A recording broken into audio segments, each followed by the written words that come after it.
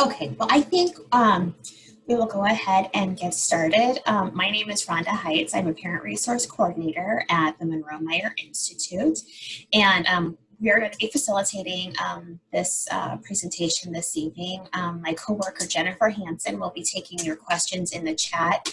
You all, if you had registered before noon today, you should have received an email with the slides attached.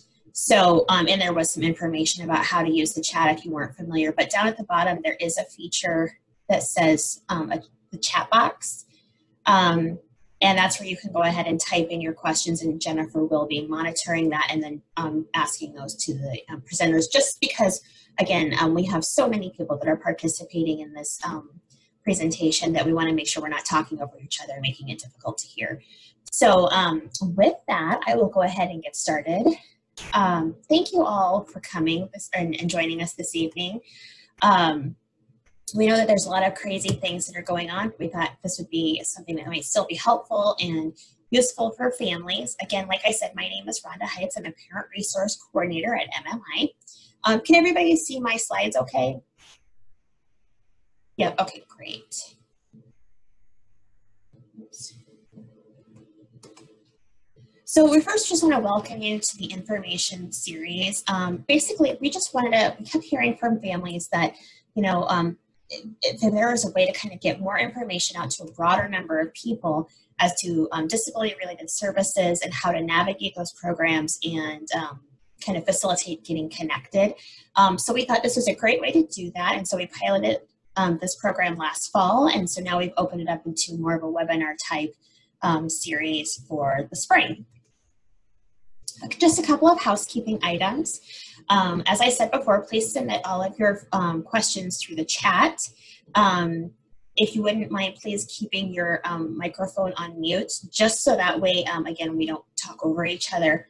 And we are recording this session, so just also kind of keep that in mind as well. At the end of the presentation, we do have a very short, like 4-question survey that we would like just to get some feedback from you and from the participants and families to make sure that we're providing, first of all, information that's helpful, second of all, that we're covering the topics that you would like to know most about. So if there's other suggestions or other things, either email me, but if you wouldn't mind taking that survey at the very end, that really helps us kind of modify and make any changes and make sure we're giving you the best information and the most helpful information possible. We have 2 upcoming series, sessions, after this one. May 12th, we have Guardianship and Alternatives with Marla Fisher-Lemke. She's from the Office of Public Guardian. And also we're planning to do a session on education supports. We're still working out some of the details for that, but there is a link as well if you'd like to register for that, just to have that taken care of and on your calendar already. So tonight, we are very fortunate to have 2 presenters to discuss with us Social Security disability. The first is Josette Bright, who is also a Parent Resource Coordinator here at the Munroe-Meyer Institute. She also has worked for Social Security in the past as someone who helps determine eligibility. And we also have Shauna Dahlgren from Easterseals, who works a lot with families, getting them kind of understanding the whole Social Security process and how working affects that and kind of managing their benefits. So that's who we are going to have visiting with us tonight.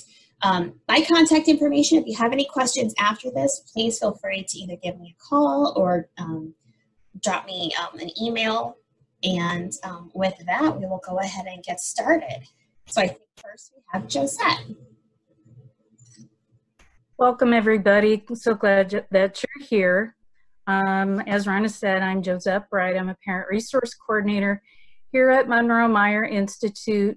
For those that don't know, Parent Resource Coordinators are parents of children with disabilities that assist other parents and family members that have children with disabilities and chronic health care needs and connect them with community resources. They offer support. So happy to be a part of Munroe-Meyer Institute. As Rhonda said, I was a previous disability examiner for the state of Nebraska for about over 4 years. So my presentation is going to be about the application process and some hints from a medical examiner's point of view. There'll be some little tidbits about some changes since COVID-19 has come around that I know about, that I've gotten from the website, and some other information. So let's get started. Go ahead. So here is our agenda for tonight.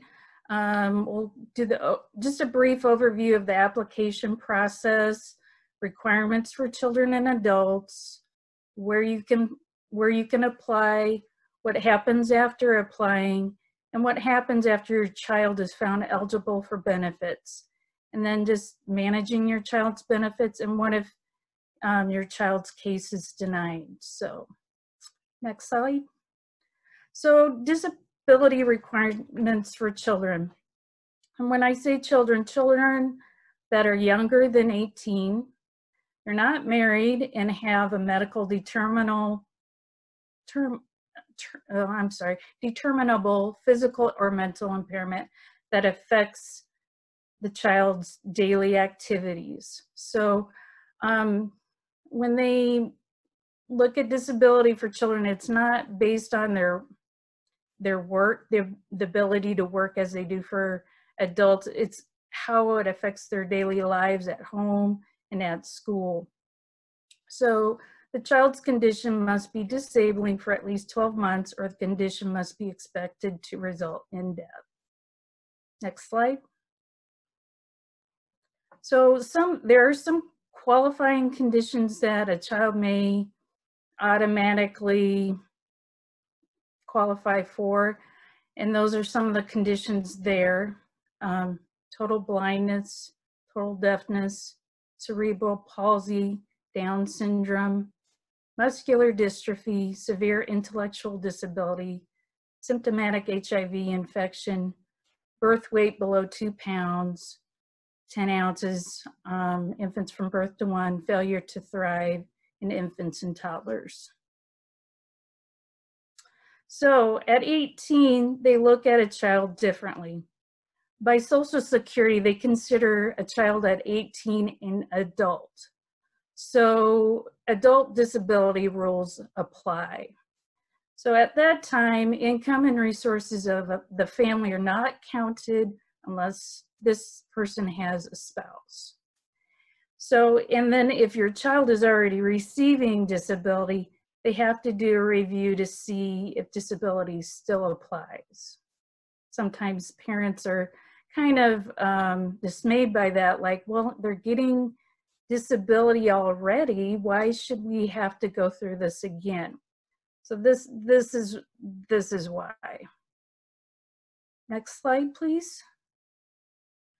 So the requirements for adults are a little different, and they're based on 18 and older, and they look at if the person is unable to work because of a medical condition and is expected to last at least 12 months or result in death. They're not receiving benefits, or they could be, like I said, if they were previously, have not been denied disability benefits in the last 60 days, and they meet certain earning requirements if they have worked. So income and resources criteria for children. Like I had mentioned before, income and resources of family members and child living in the same household are counted. So a child who isn't blind must not earn more than $1,260 a month. And then a child who is blind must not be earning more than $2,110. So, and then income resources for 18 and older, like I had mentioned, it's based on their income, it's not based on the family. So the chances of a person being eligible for disability is probably a little bit better when the child is 18 and older. So if you have tried in the past and you have been unsuccessful because of income guidelines of your family, you may want to try again and see if you can just base it on your child's income if they are 18. So how do you apply? Where do you apply? It's a little different now because of COVID. They have closed the Social Security Administration offices, so you cannot go down there and apply in person. However, you can apply over the phone. I've helped families in my work apply over the phone. The wait time is not really that bad as it used to be. They've done really much better with the wait times. You could do online if the child is 18 years or older. You could do it by mail, though that takes longer, but you could do it that way. They have applications online that you can print.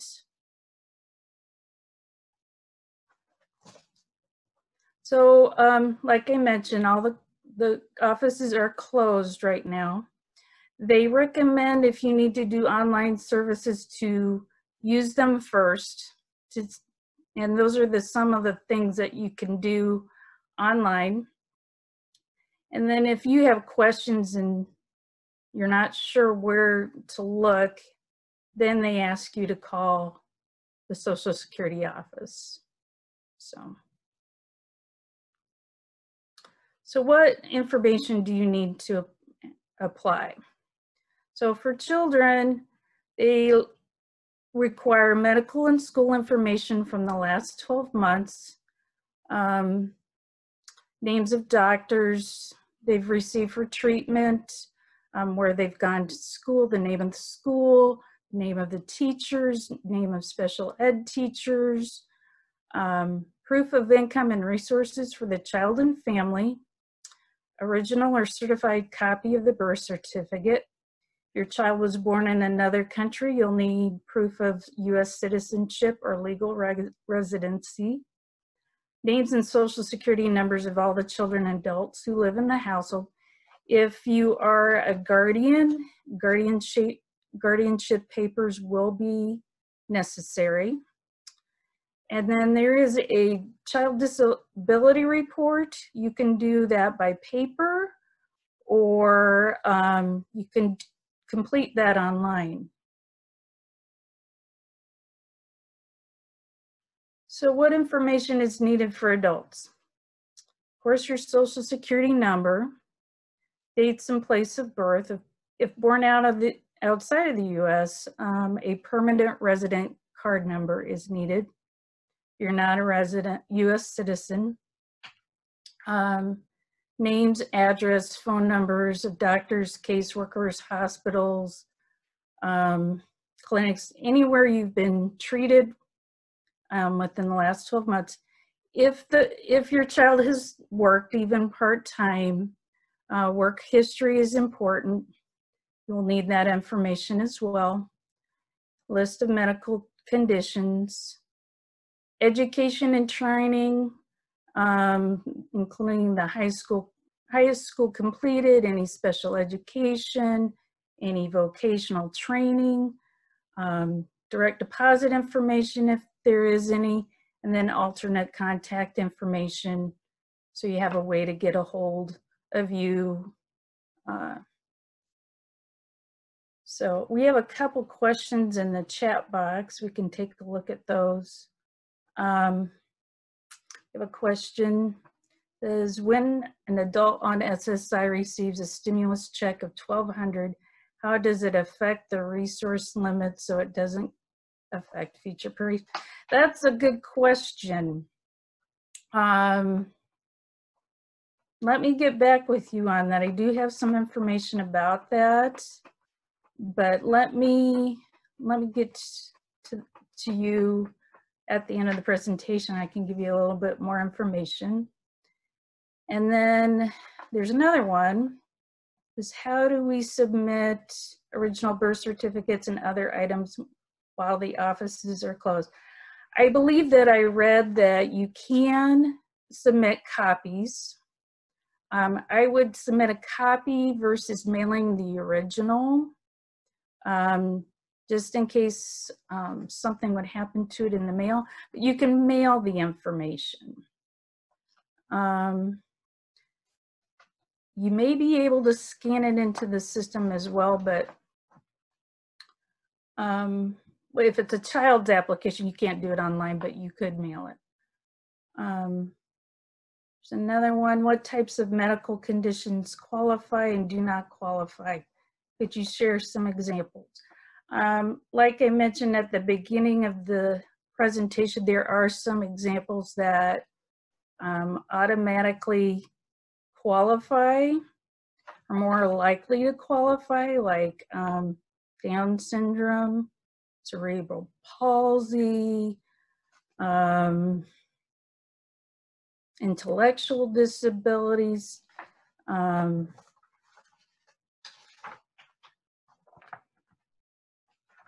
see. Total blindness, total deafness, any severe disability. They do have a list there as well on their website. And they look how severe it is, what kinds of treatment the child has been getting. They look at if there's been improvement since treatment. Sometimes there have been cases that I've known, like a child may have Down syndrome, and the reason why they don't qualify for services is because the parents make too much money. That's a possibility. So, Holly has an answer to the question about the stimulus money. She said it does not impact SSI. And PTI does have some information on clarifying that situation. There is information on the Social Security Administration about the stimulus money. So if you have more information, I can look that up for you if you want. Let's see. Yes, there are mental illnesses that do qualify. Intellectual disabilities do qualify. There are children with ADHD that may qualify. There are quite a few, but it depends on how severe that child's condition is and how it affects their daily life at home and at school.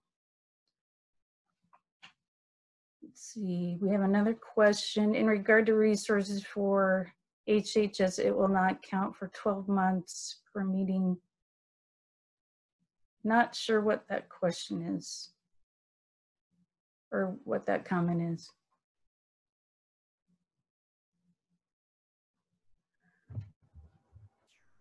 Okay, it says, what things would be considered as qualifiers for kids with ADHD?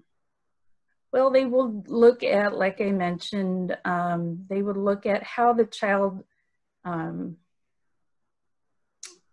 he does in school. So are they able to attend? Does medication, how does the medication work with the child? How are their behaviors at home? They look at all those kinds of things.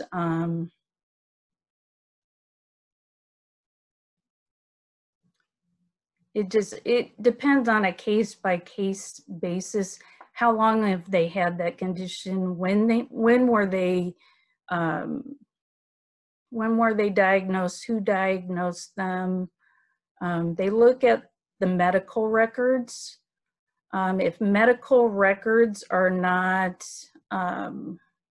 suffice or does not give a clear picture, as I'll mention in an upcoming slide, they will send this child to a psychological evaluation.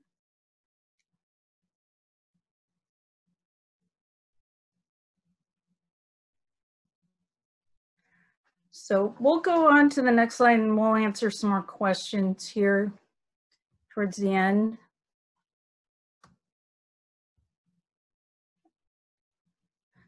So what happens next? So once you submit your application, the information is sent to the local Disability Determination Services office, and it's reviewed by a doctor, psychologist, or trained examiners. And then additional information might be sent for if they feel that more information is needed. They do send questionnaires to parents and school teachers, getting their input of how the child functions at school and at home. So it's really important to fill those documents out and get those back to the examiners. Parents are welcome to follow up with the teacher to make sure that they've got them. It's really important to specify the name of the school and the teacher that your child has worked with, because it's very hard for an examiner to figure out who your child teacher is.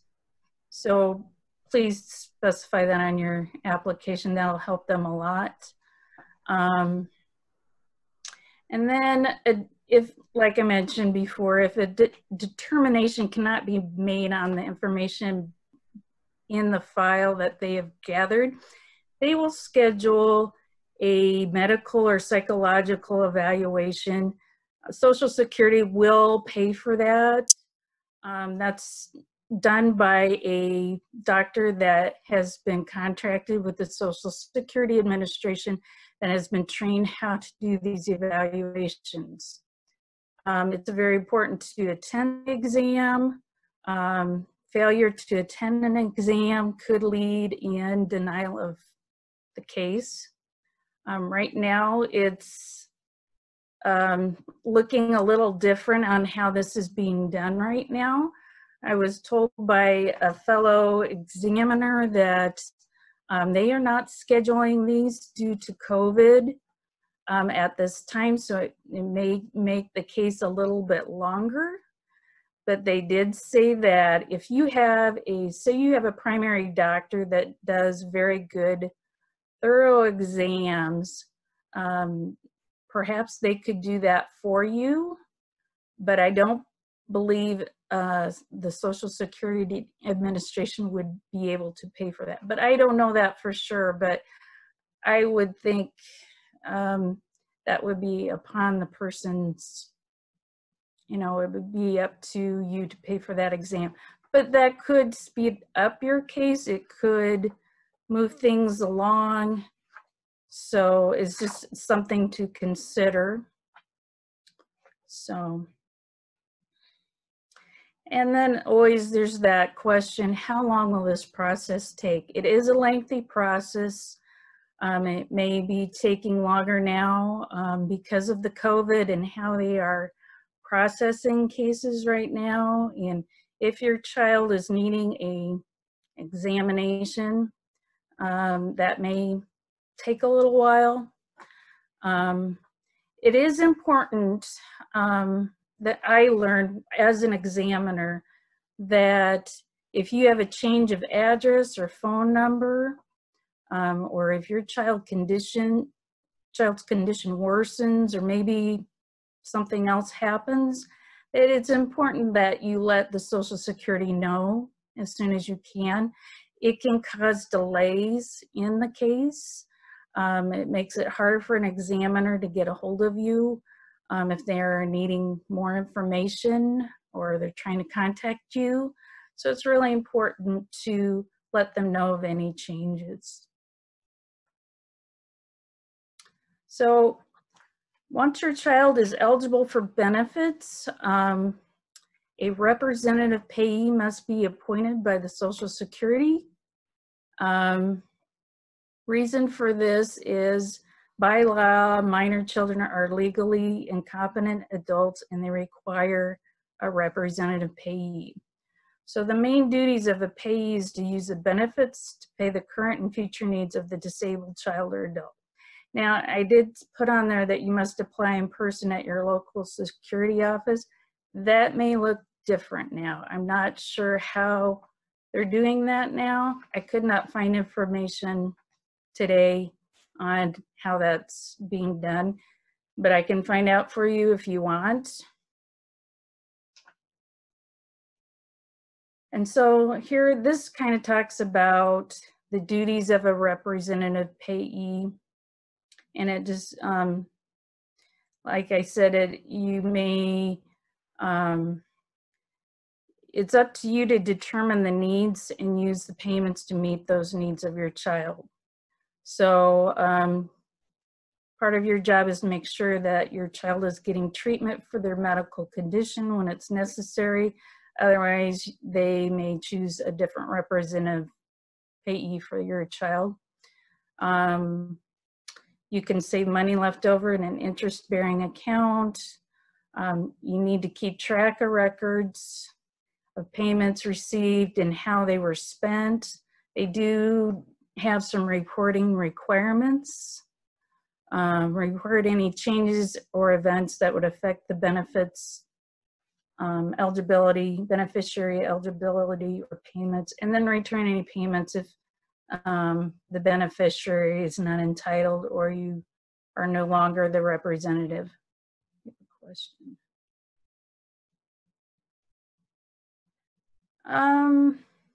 Do you have to have guardianship to be a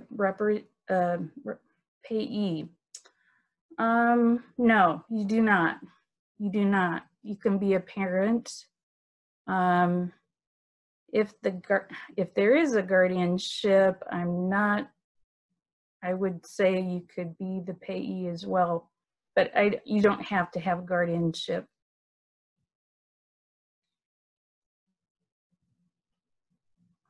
Okay, let me I'll answer more questions in just a moment. So one way to do this, you can manage your child benefits by opening a checking account, which easily creates a record of how money is spent. So just title the bank account so it's clear that that account belongs to your child. Use it for current needs such as food, shelter, clothing, dental care, any reasonable foreseeable needs. So every so often, there will be a disability review for your child. And this is just to determine whether or not your child still meets disability requirements. Right now, during COVID, they are suspending that, so you would continue to get payments. They have reprioritized caseloads, so this is not one that is a priority. But once COVID is over, just know that at least every 3 years for younger children, younger than 18, whose conditions are expected to improve.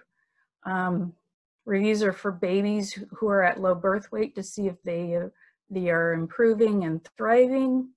And at age 18, like I had mentioned before, when they reach an adult, they will have a review.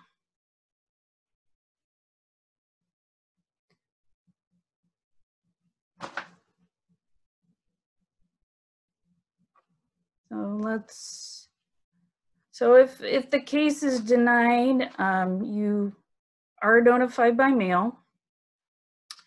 You do have an ability to make an appeal, but you have like 60 days after receiving notice to file any appeal. You can do this online. And there's 4 levels to the appeal process.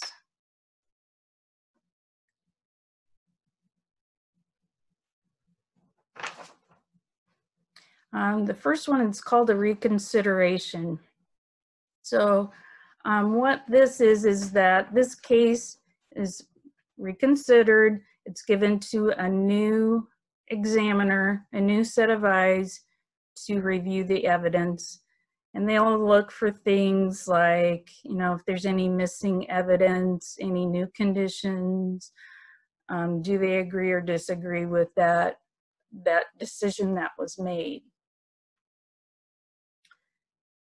And then there's a hearing by an administrative law judge. This is something that can be done within 75 miles of your home. A video hearing can be scheduled. They're doing more of those right now. Well, they're doing telephone. They may be doing video due to COVID. It's your advantage to attend. You and your representative should come and explain the case. And then an administrative law judge will question you, and any witnesses that you bring, you or your representative may question witnesses. And then there is a review by the Appeals Council. It's a council that looks at all requests for review, but they may deny a request of it if they believe the decision was correct. Appeals Council may decide the case itself or return it to the administration law judge for further review. So you'll get a letter explaining that decision. And then there's the federal court. That's the highest point you can go. And then if you just disagree with the Appeals Council decision, they decide not to review your case, you may file a lawsuit in federal court. So here are some other healthcare services for children that you could tap into. I won't go all through those, but those are there. And then the last two slides are helpful Social Security disability resources for children. There is a starter kit that helps you gather information for your interview. It's very helpful. And then there is a booklet explaining the process. That's very helpful. And then there is that disability form that you can fill out. And then the next one is for the adults. There's an adult disability starter kit. And then there is a booklet explaining the process and things that you need to know. And then there is a printable application as well that you can print off if you would prefer to mail your application in. It may just be helpful to fill out as you get ready for your interview as well. It's a little more detailed than the starter kit, but it's whatever you prefer. So and then there's the information for the Social Security Administration office. So we can go into the chat box and see what kinds of questions you have. I know I probably have missed some.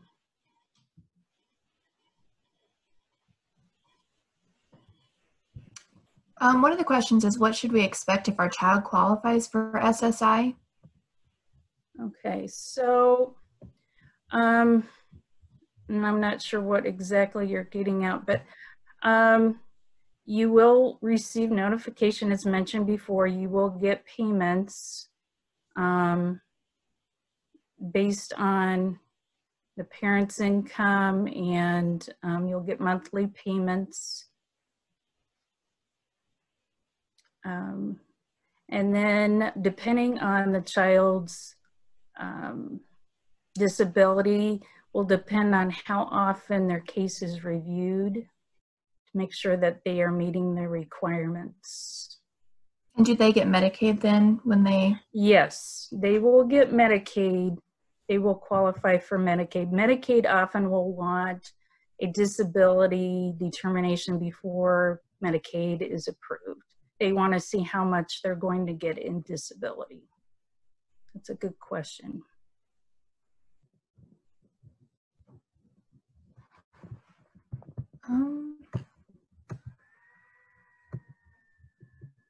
I don't know if we should wait for questions till the end. I don't know if Shauna's presentation will kind of go over some of these maybe. So do that.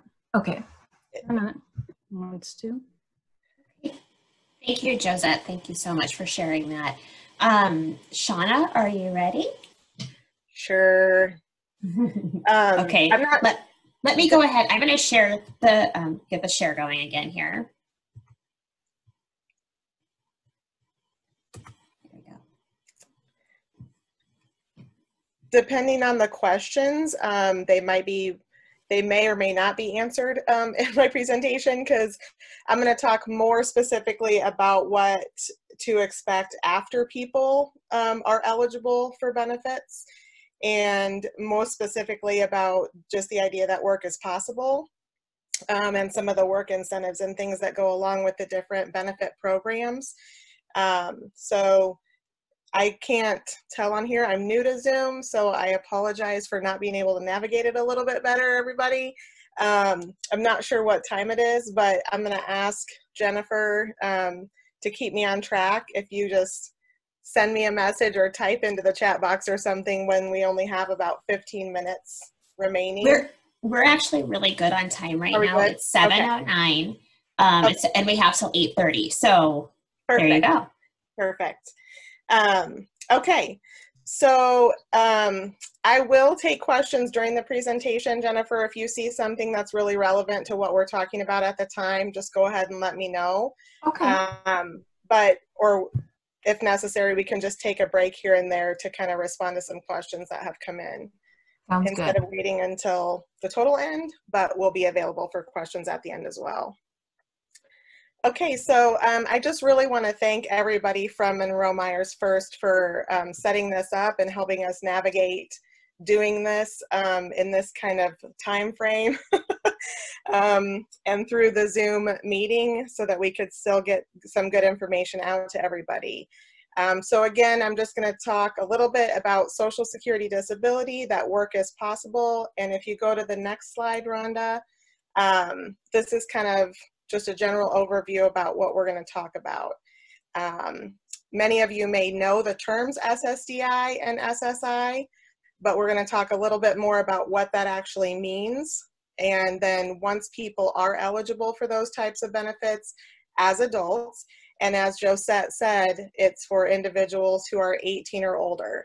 So even though the age of majority in Nebraska is 19, Social Security considers people an adult at age 18. So that's when they look at adult rules, that's when the work incentives and everything apply for adults. Okay, so if you look at the two different programs on the slides here, Social Security Disability Insurance, or Title II, is what you think about when you think about the trust fund. So when you hear Social Security talk about the trust fund and where benefits are paid out of, these are individuals who have paid into Social Security because they've worked. They may still be young, but they have actually worked and paid into FICA, so they've paid into Social Security and Medicare, and they have insured status. And once an individual is insured, it insures the worker, that worker's widow or widower, and then also the worker's disabled adult child. And so that's when you hear about people that may actually receive a benefit off of a parent's record instead of their own. And so we'll talk a little bit more about that too. And then Social Security Disability comes with Medicare after a 24-month waiting period. And then Supplemental Security Income, or SSI, is general tax dollars. So where Social Security Disability is more like an entitlement because you've paid for it, SSI is for individuals who are young, maybe haven't had the opportunity to work, maybe haven't worked in a long time, or for whatever reason are not insured through the trust fund. So this is a needs-based program for individuals who are aged, blind, or disabled, have limited income and resources. And that means very limited income and resources. And then SSI does come with Medicaid. There really is no waiting period for Medicaid, but a person does have to apply, and we'll talk a little bit more about that later. And just to put it out there, SSI is always the payer of last resort. So if that child has any other income, then SSI can be reduced, or it may mean that that child is not eligible, or even that adult is not eligible for SSI. Okay, and that's where your talking earlier, Josette was talking about how parents' income and resources can prevent someone from being eligible for a cash payment. That's kind of where that comes in, or a spouse or something like that. And Josette did talk a little bit earlier about the definition of disability for an adult and how it is different for adults versus children. So I'm not going to go into it too much, but just again, for people to remember that when someone is eligible for SSI as a child, that medical determination is not the same for an adult, which is why Josette was talking about having to go through a redetermination type process to be determined eligible as an adult. And the definition for an adult is specifically related to work and a person's ability to maintain what they call substantial gainful activity. We'll talk more about that.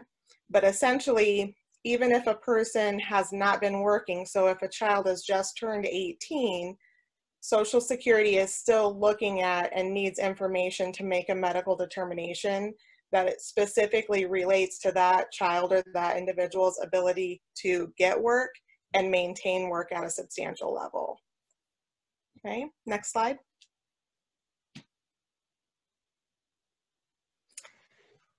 All right, so once a person is eligible, has met the medical eligibility, is receiving Social Security or SSI cash payments, if they're thinking about work or they're actually working, then some of the things that we often hear from individuals or parents or anybody who is concerned about that individual's ability to work and the effect on benefits are lots of different things that may or may not be entirely accurate. There's a lot of misconceptions out there about if people go to work, they're going to lose their SSDI or SSI check as soon as they go to work. They might think that they're not going to be able to keep Medicaid, which means they can't keep their developmental disability services or something like that. They might think that they'll lose their benefits and never be able to get them back. There's just lots of different things that people are thinking or concerns that people have, and they're justified.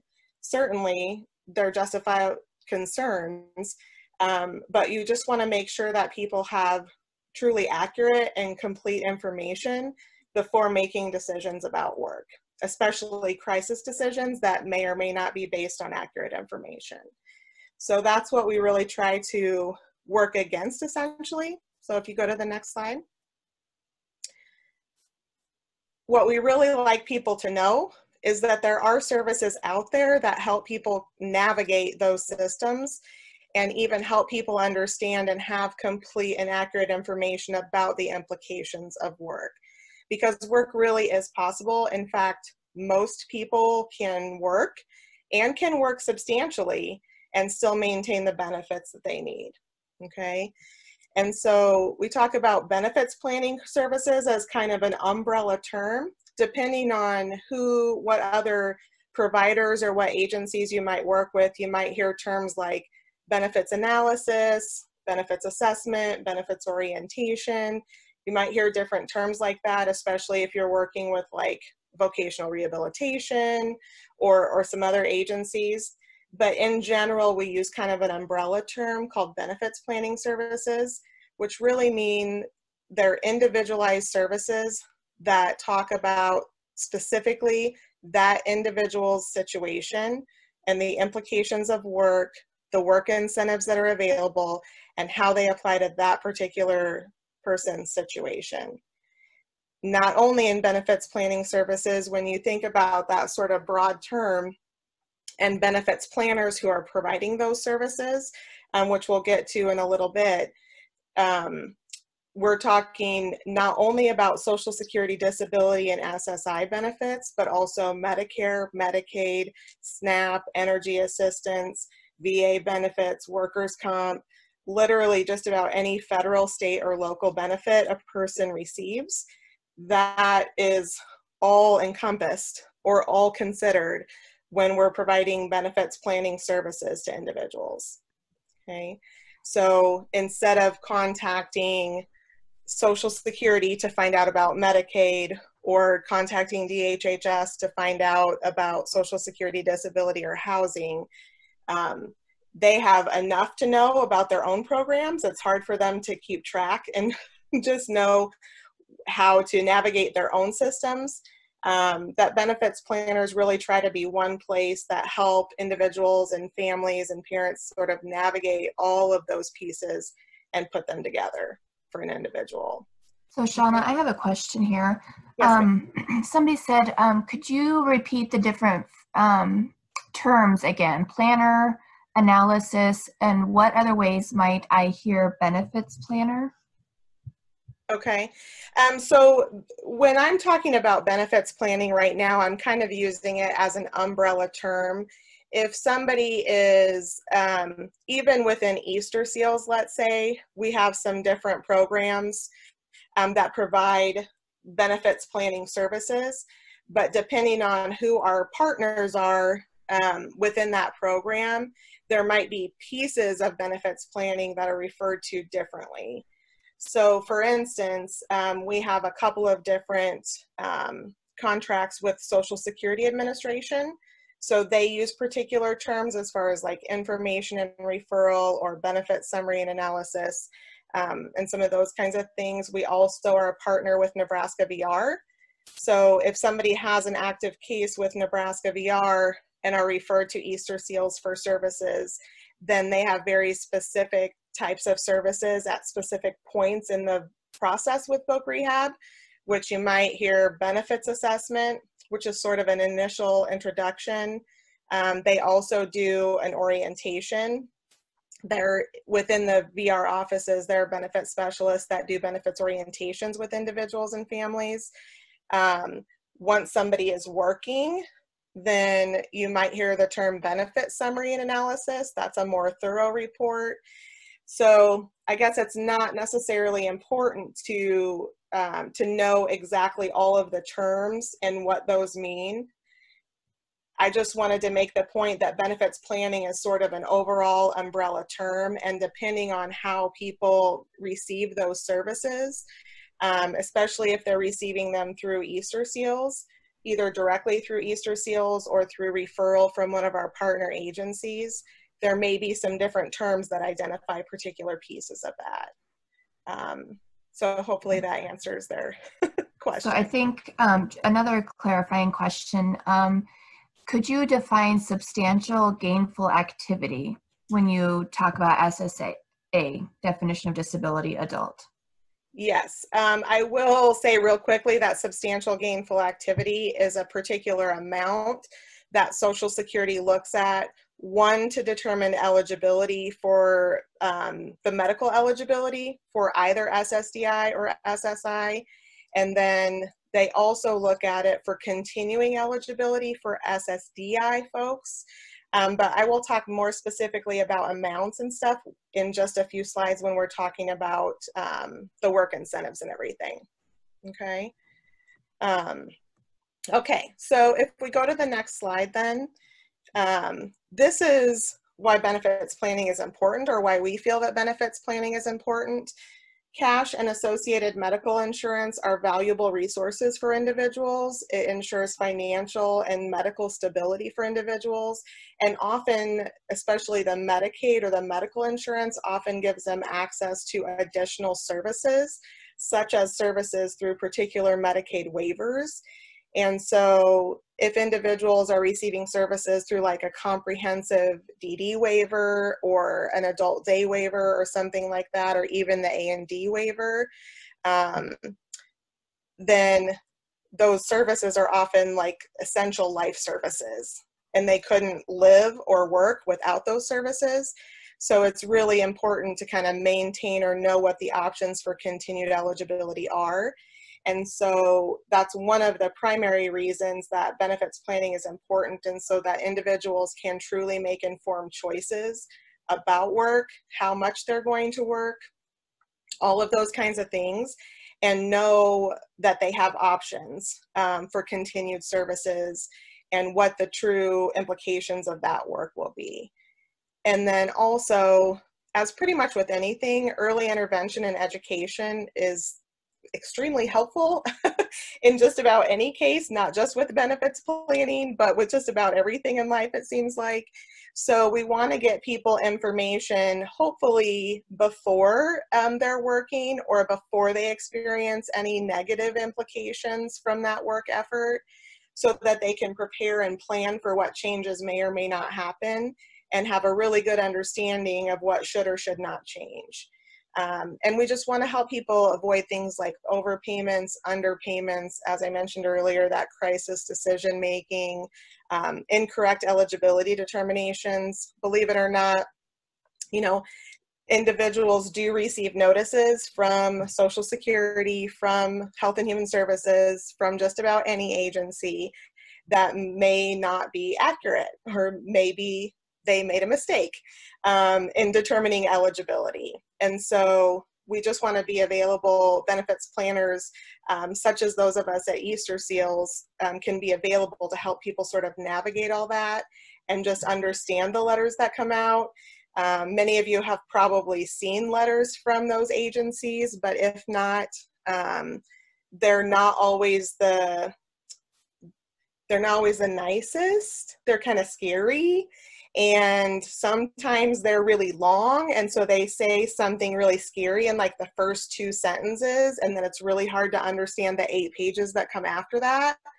And so it can be really helpful to have somebody sort of interpret those notices and things for you, if that's something that people are interested in having assistance with. Okay, so that's benefits planning. Again, in a nutshell, there's lots of things that benefits planners can help with, and we can talk more about that later, but let's go ahead and go on to the next slide, since we've had some questions already about the work incentives and how those work. So first, we'll talk about SSI. The SSI program, as I said, is primarily for individuals who are young or for whatever reason don't have a work history. That's why it comes in for children and then a lot of those younger adults.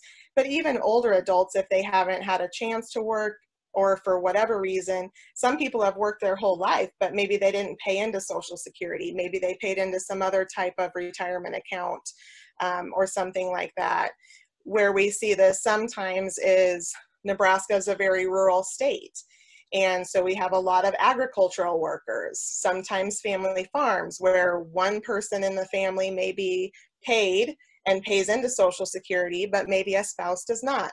Doesn't mean they've never worked on the farm or they don't do anything on the farm, but maybe they were never a paid employee and never paid into Social Security. So there's lots of different reasons why somebody would be eligible for SSI. But for this group, specifically those younger individuals who maybe, you know, haven't had a chance to work or just haven't worked enough to be insured in the trust fund. So SSI is that needs-based program. It's intended to provide just really basic needs. It's intended to provide food and shelter. And that's pretty much it, which is maybe why the amount that a person can receive is so low. The maximum amount for 2020, or the federal benefit rate, is $783 a month. So that means that a single individual cannot receive more than $783 in a month from SSI. If they have any other type of income counted into their budget, then that SSI simply gets reduced based on the amount of other income that they have. And if you're an eligible couple, so in other words, 2 members of a couple are both eligible for SSI. If you're a married couple, you can only be eligible for a total of $1,175. So not double 783. I guess they figure if you're living together and you're married, then you're only gonna be paying essentially one amount of rent, utilities, and things like that. So it's only $1,175 for an individual. So, or for a couple, excuse me. So if someone is SSI eligible on their own and they get married, it could very likely have an effect on the amount of SSI that they receive. Or if 2 SSI eligible individuals get married, then the max that they can receive is $1,175 a month. The resource limit I've got a question here regarding the benefits.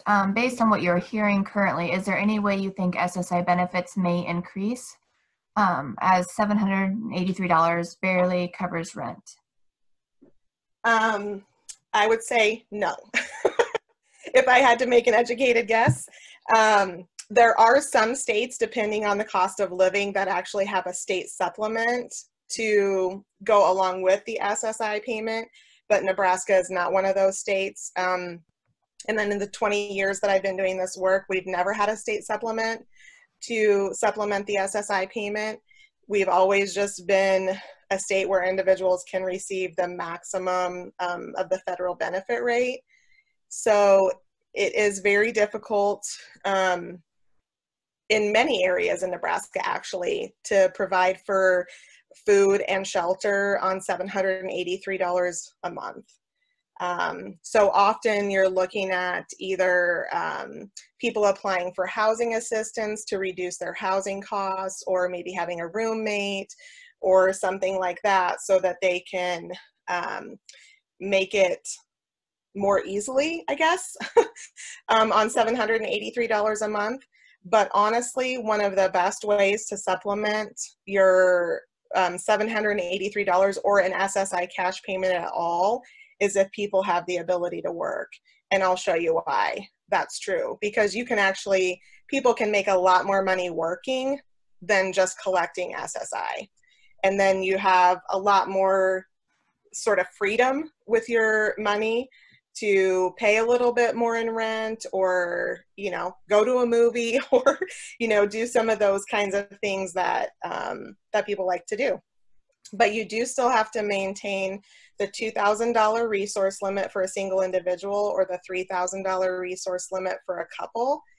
And at the end, I didn't include it in the slides, but I know last year when we did this presentation, we had some discussion about ABLE accounts, or different ways that people can utilize their money or save some money and not have it count against the resource limit for SSI and Medicaid.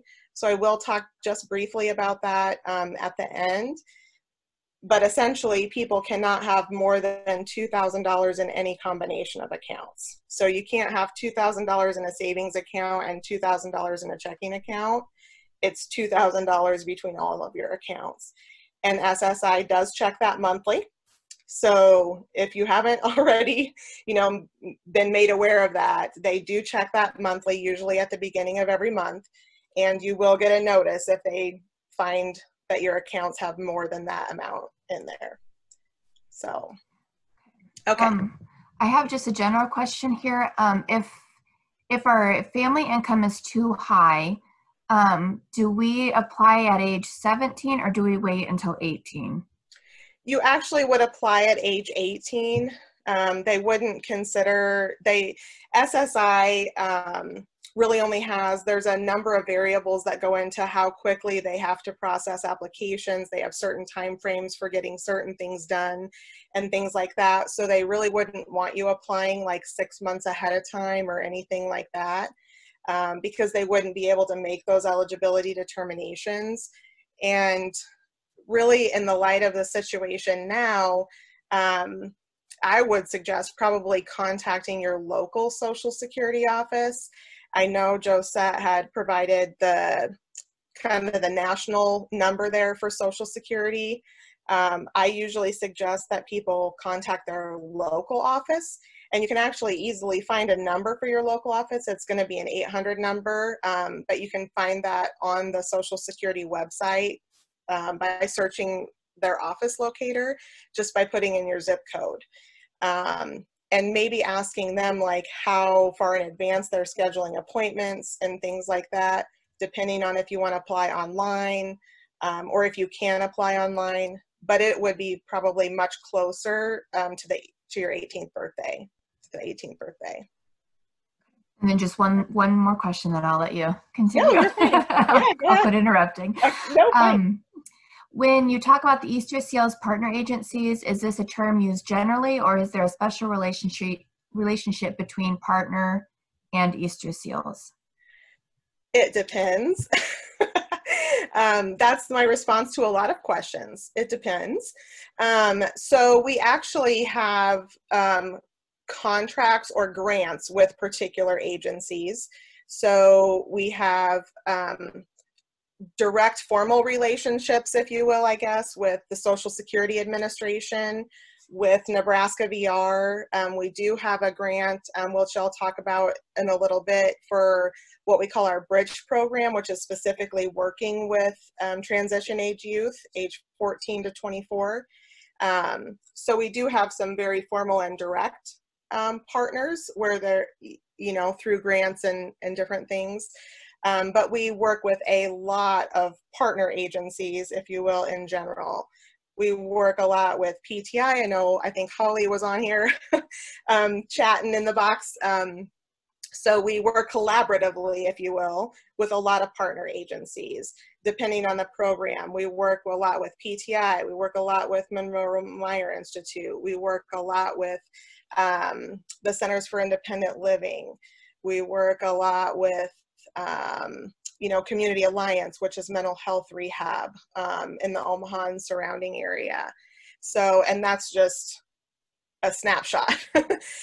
We do employment services as well. And so we partner a lot with workforce development agencies and Nebraska Department of Labor and just lots of different partners. So I guess I use that term very generally, but it means different things, I guess, depending on the circumstances. So hopefully that answers their question.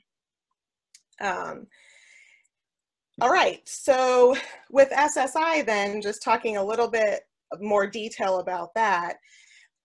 Once someone is eligible for SSI and they're thinking about work and they, depending on the amount that they get, maybe they get the full $783, but they're thinking about work and they'd like to supplement that. There are several work incentives that may apply to their situation, which actually can make it very beneficial for a person to be working. Not just all of the personal growth and things that go along with it, or the self-esteem, all of those kinds of things, but it can also be very financially beneficial for someone to be working instead of just receiving SSI. So I'm not necessarily going to talk about each one of these in detail. If you do have questions, feel free to put them in the chat box. Jennifer's doing a good job of keeping me up with that, but I'll answer questions about them specifically. But just to give you an idea, there are such things as an earned income exclusion. There's impairment-related work expenses. There's something called a plan to achieve self-support. There's a student earned income exclusion. There are blind work expenses. And then we will talk a little bit more about Medicaid continuation and expedited reinstatement of benefits.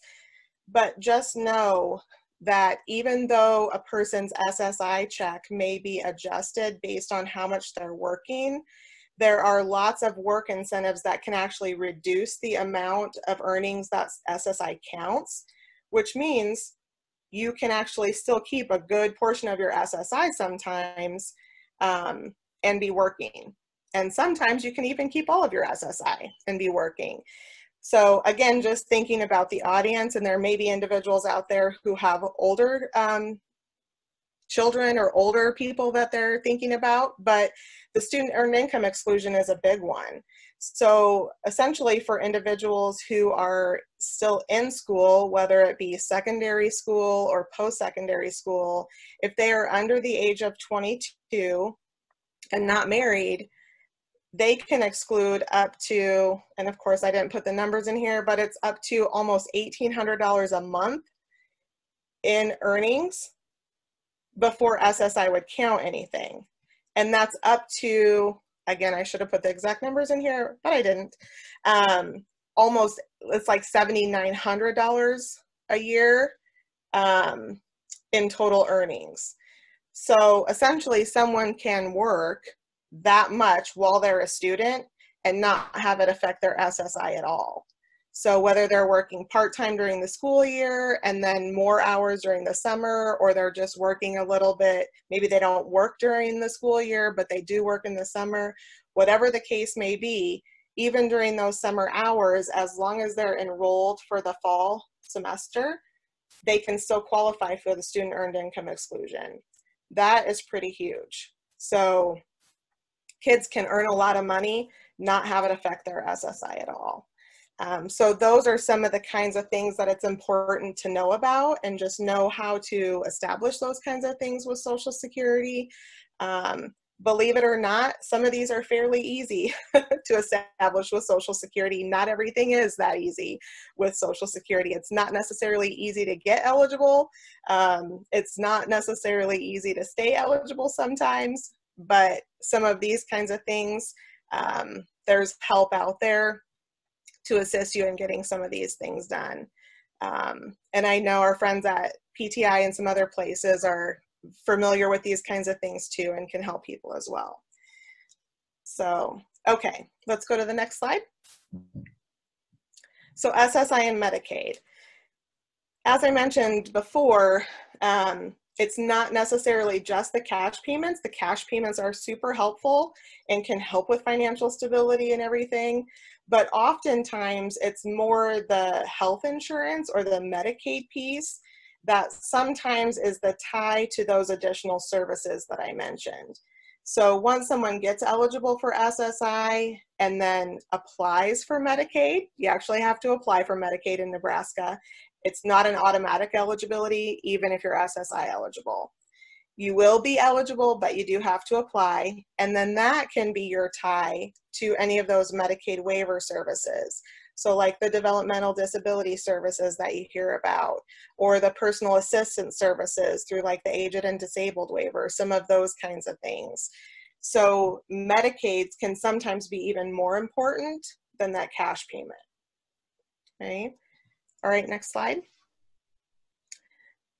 So therefore, it would be important for people to know if they can continue their Medicaid while they're working, right?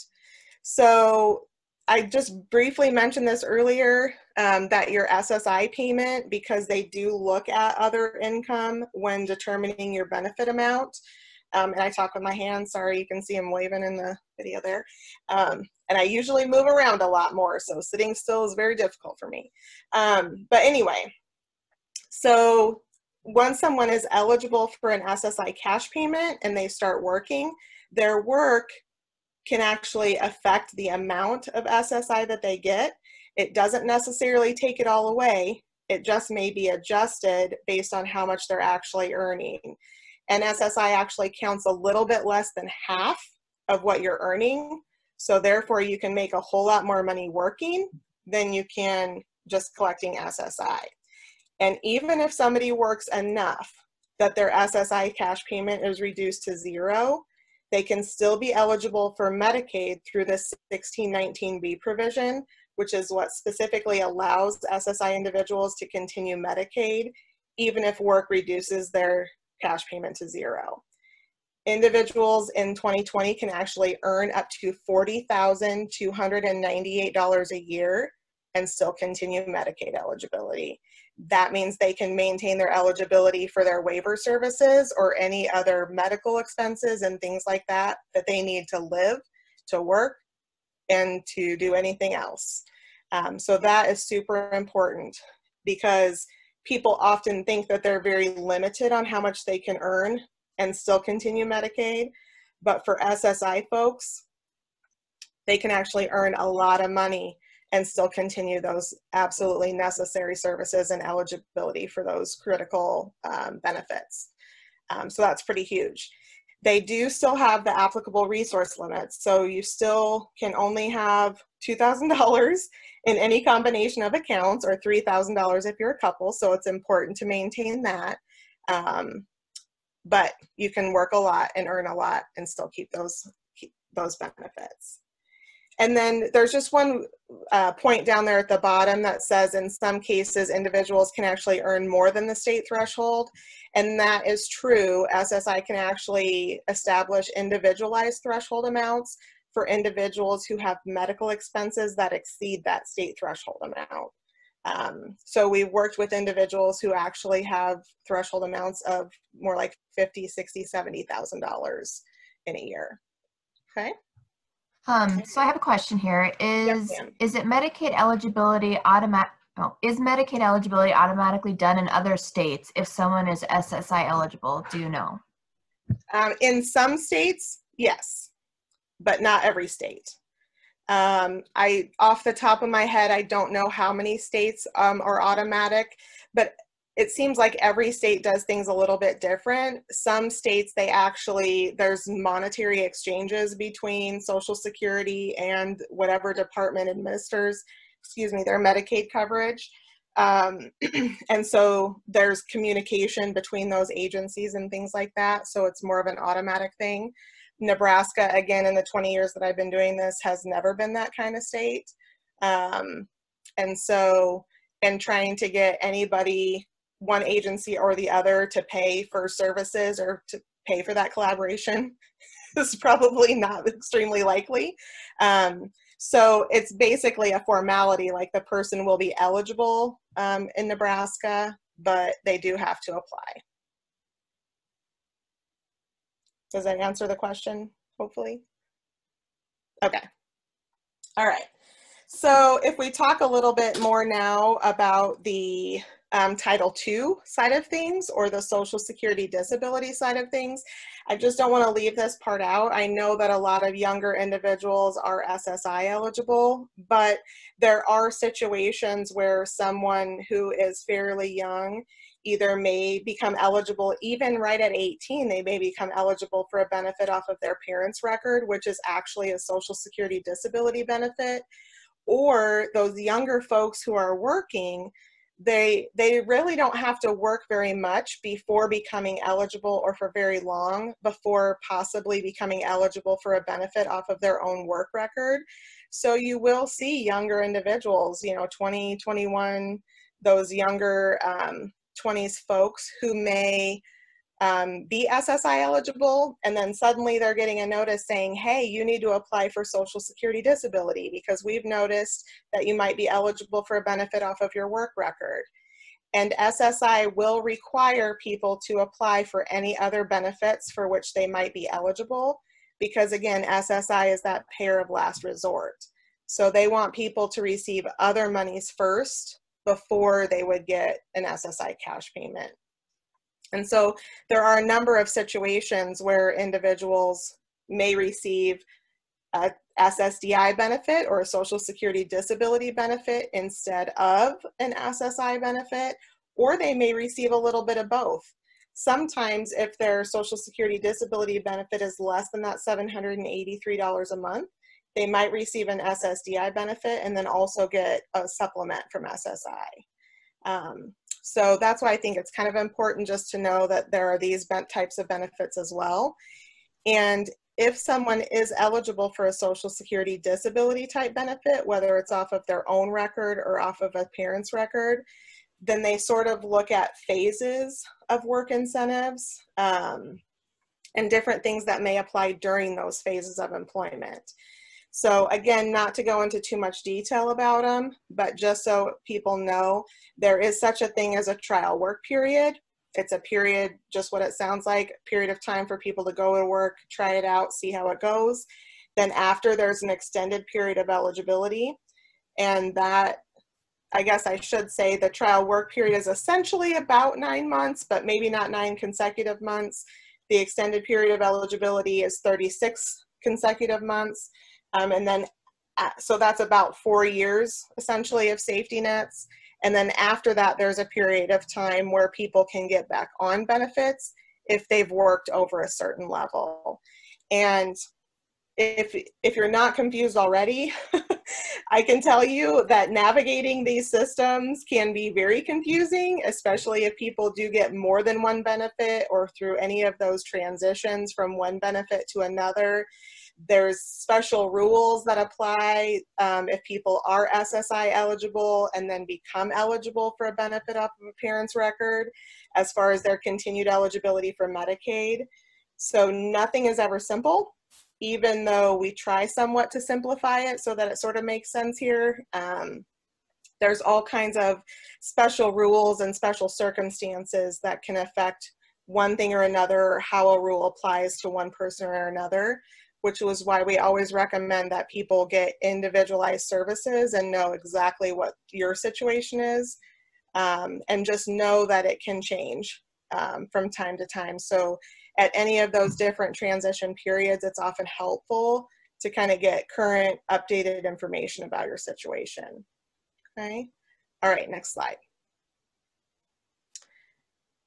So finally, getting back to the question about those SGA amounts, sorry that it took so long, but if you look at this slide, or if you can see this slide, when we talk about substantial gainful activity, again, we're talking about sort of a specific earnings amount that Social Security looks at to determine medical eligibility in the beginning, and then for these Title II benefits or the Social Security disability benefits, they look at these amounts for ongoing. And as mentioned on the slide here, it looks like it'd be pretty cut and dry amount, right? But again, nothing is ever simple.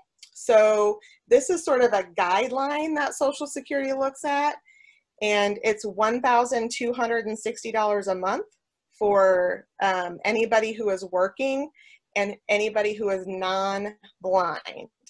If somebody is considered statutorily blind, as Josette mentioned earlier, that SGA amount is $2,110 per month in 2020. Okay. All right, next slide. But again, it's a guideline, so it's not necessarily a strict amount, if you will, or it's not necessarily a strict amount. So these are some of the work incentives, and again, there's not a lot of detail about any of these, but we do discuss them more specifically with individuals as they apply. But there's such things as subsidy, which is basically if somebody is working, but maybe they get help on the job, something like that, then Social Security may disregard a portion of their earnings. There's such a thing as unsuccessful work attempt if they weren't able to maintain a level of work, income averaging, and again, impairment-related work expenses. And these are all things that can reduce the amount of income or the amount of earnings that Social Security looks at when they're trying to determine if the person is actually working at this SGA level or not. And so there are times when people can actually earn more than $1,260 a month and still remain eligible for their Social Security disability cash payments. Okay. All right, next slide. Social Security disability comes with Medicare, as we mentioned earlier, after a 24-month waiting period. Even if somebody goes to work before 24 months, before they've been entitled to benefits for 24 months, they will still become eligible for Medicare. So even if you are working, you get Social Security disability benefits, and then you start working before 24 months, you're still going to become eligible for Medicare. And then if you go to the next slide, you'll see that somebody can actually still be eligible for Medicaid as well.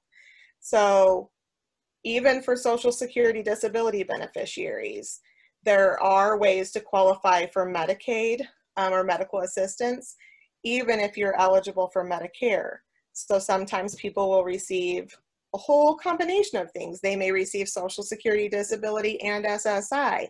They may also receive Medicare and Medicaid. And then you throw in sometimes parents insurance and things like that. So again, it can just get really complex really quickly sometimes, but they're all situations that can be navigated. But again, we want people to know that even if you don't have SSI, you may be eligible for Medicaid, or if your SSI eligibility changes and maybe you become eligible for a benefit off of a parent's record or off of your own. There are ways that somebody can maintain their Medicaid eligibility and also their services, their developmental disability services or any other such waiver services that they need. You might hear terms like spend down or share of cost, whether it's a medical share of cost or a services share of cost. You may hear Medicaid insurance for workers with disabilities, which we're working hard to improve. But there are ways that people can work and still qualify for Medicaid, regardless of what type of benefit that they get. All right, next slide. We have a very specific application question. So I've heard differences of when we can apply for SSI. Is it the first day of the month in which the individual turns 18, the first day of the month after they turn 18, or is it on the actual birthday? Does anybody know? Josette, maybe? I was going to say, Josette, do you know an answer to that one? I don't know specifically. That is a really good question. I suppose you could do it the month of their 18th birthday. It does take them a while to process your application. They may hang on to it a little while, knowing that that child is going to turn 18, so the application is going to be different. It probably, like Shauna had mentioned, like once they turn 18, that would probably be the best time to apply, because their application is going to be different than a child's application. So, I mean, you could start the process 2 weeks ahead of time, but I don't think it really makes that big of a difference. Okay, we've got another application. Can I just ask a question real quick here? Sorry. So I know, is it once you start the application process, I know that there's something, if it takes several months to get that, is it retroactive back to the date that the child turned 18, or is it back to when the application was filed? Well, there's such a thing as a protected filing date. So say if you call the Social Security office and you say that you want to apply for SSI, then essentially the day that you schedule, the day that you called is sort of your protected filing date.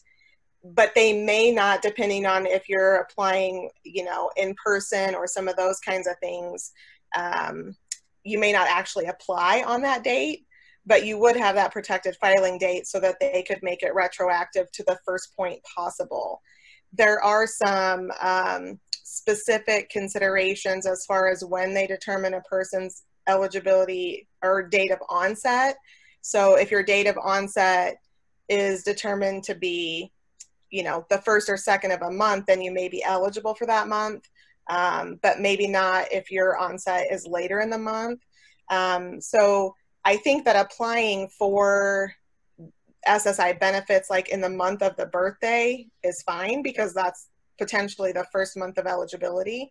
But whether or not you would actually be able to apply like on the first of the month might depend on how you're applying. And whether or not they have any, and whether or not there's any control over the date of that actual application, if that makes sense. So I guess, you know, again, I would go back to, it might be best to call the local office and find out what your application options are, if you can apply in person.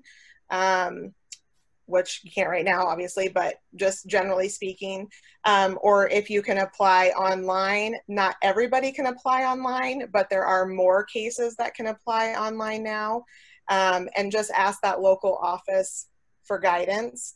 And then hopefully that will help make a determination, and you'll be able to get the right filing date so that people can get the benefits as early as possible. And since I can see Holly popping up here in the chat box, PTA is really good about helping people sort of navigate those application processes and deadlines and things like that.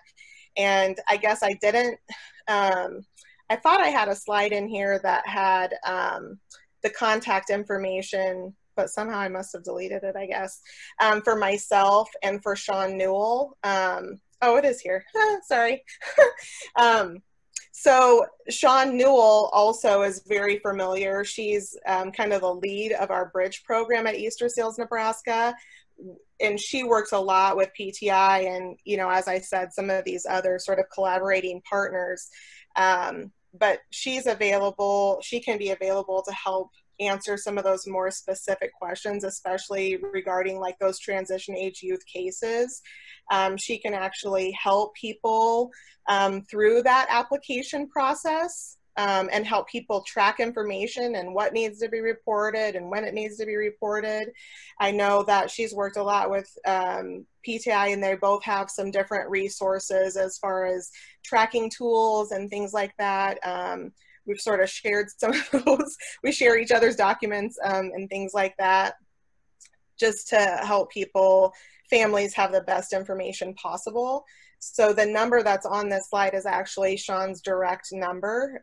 So if there are questions sort of about those services or how Easterseals or other agencies might be able to help, Sean would be a good resource and be able to help answer some of those questions more specifically. Another question here. Are you able to work with individuals or families who are in Iowa or who are from Iowa?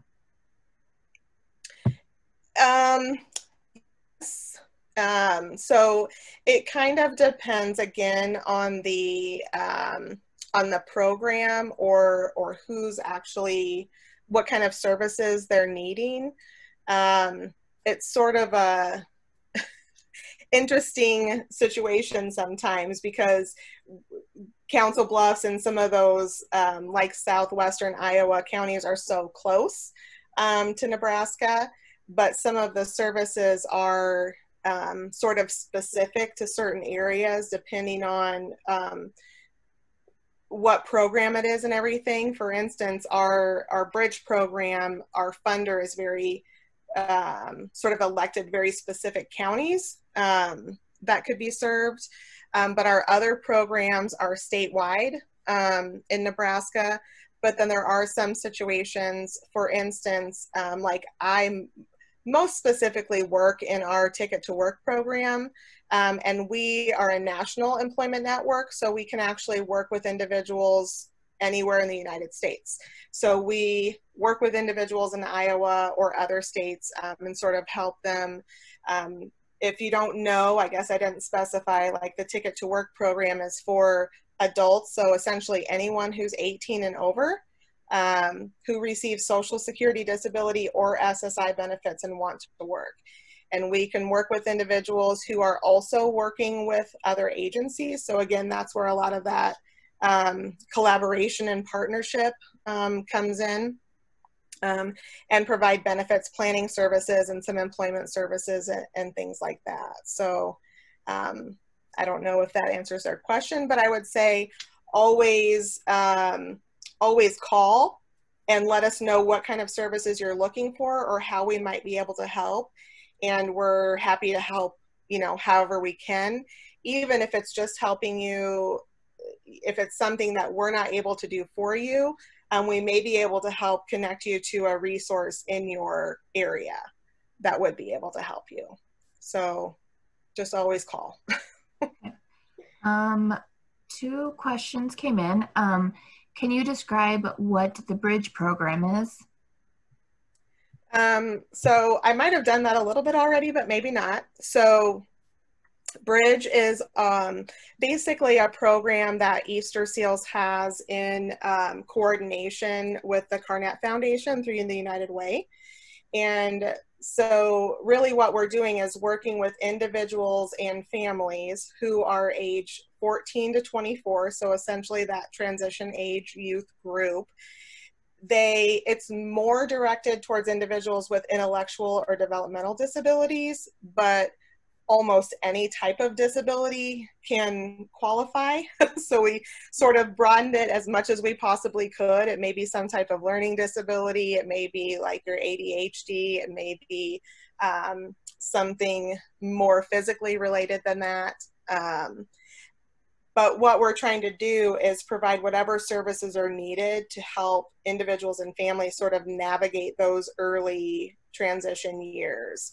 So whether it's, you know, having some discussion about like 504 plans or IEPs in school, or connecting them to other resources that might know more about that. Like, you know, again, that's where we're collaborating with PTI and other agencies. If it is trying to help determine, should you apply for SSI for your child? When should you apply for SSI? How do you apply? And actually walking you through that application process, and even in helping as much as possible. Again, same with like developmental disability services. Have you already applied? Do you need to apply? When should you apply? All of those kinds of things.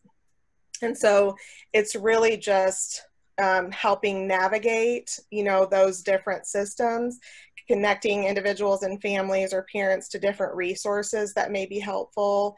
And again, even providing like tracking tools or different resource manuals and things like that to help them understand, what do I need to keep track of? If they're not eligible for SSI as a child, then what do I need to keep track of while they are a child so that I can be prepared to apply them at age 18 on their own?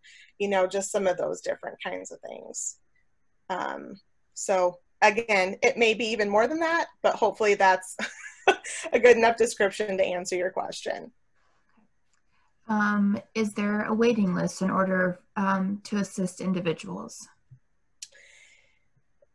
No, not really. So I guess it kind of depends on the program.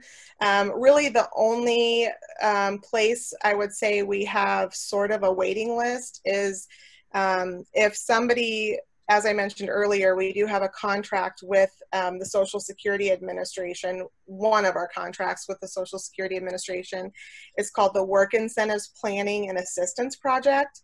So that is money that is provided to different agencies in the United States to provide those benefits planning services and help people understand the work incentives and things that are available. But that's sort of, we sort of use that as our fallback program, because we do have so many direct partnerships where we can serve people like through the Ticket to Work program, so they can be participating with us. We provide those services directly to individuals. Our partnership with Nebraska VR or some of those other agencies, we have the Bridge program. So essentially that WIPA project is really less than 2 full-time staff to serve the entire state of Nebraska. And really any Social Security disability or SSI beneficiary age 14 to 64. So you can see that when there's less than 2 people that are responsible for, I think there's right around 62,000 Social Security disability and SSI beneficiaries in that working age group, 18 to 64 in Nebraska. So if you have less than 2 people to serve potentially 62,000 people, that's probably not going to work out so well. So we try to get people into some of those other programs where there really isn't a waiting list, and use that WIPA project as sort of the fallback, because they are very busy. So. Okay, and then just another question on the Bridge program. Does that program only support those in the Omaha area, or is that statewide? The Bridge, okay, so the Bridge program itself is not statewide. It is, let me think, it's Douglas and Sarpy County, and then Dodge, Washington, and Cass County, I believe, are the counties that can be served through Bridge. But we do have other programs, I guess, if you will, that may be able to provide services to individuals in that transition age group, especially if they're 18 or older. But even that 14 to 18 group, we're happy to try and answer questions as best we can and provide guidance. But essentially, we have somewhere for everybody to fit and receive services wherever they are in Nebraska. Okay, I think that I got all of the questions that were in the chat box at this point. Okay. Well, hopefully that gives everybody some at least a basic understanding. I know it's kind of a lot, even though we tried to keep it simple. So I guess I would just encourage people, you know, to reach out if you do have follow-up questions, especially after trying to absorb all this, you know, information in sort of one sitting. It's a lot to try to take in. So if you think of questions later or anything like that, please reach out to Sean or myself, or somebody from Munroe-Meyer's, or, you know, that we try to stay connected and keep in touch with each other and get people connected to the right resources. But we're happy to answer any questions that we can, so. Okay, thank you so much, Shauna, for taking some time out of your evening tonight. And Josette as well, thank you very, very much for coming and sharing your wisdom with us. For the participants, I do have just a quick poll that just kind of gives some feedback for the presentation and how helpful this was for you. So if you wouldn't mind just going ahead and taking a couple of minutes to go ahead and complete that, that would be very, very helpful for us. And thanks to all the participants as well for your wonderful questions and spending some time with us this evening, you know, and hopefully we were able to get those questions answered for you.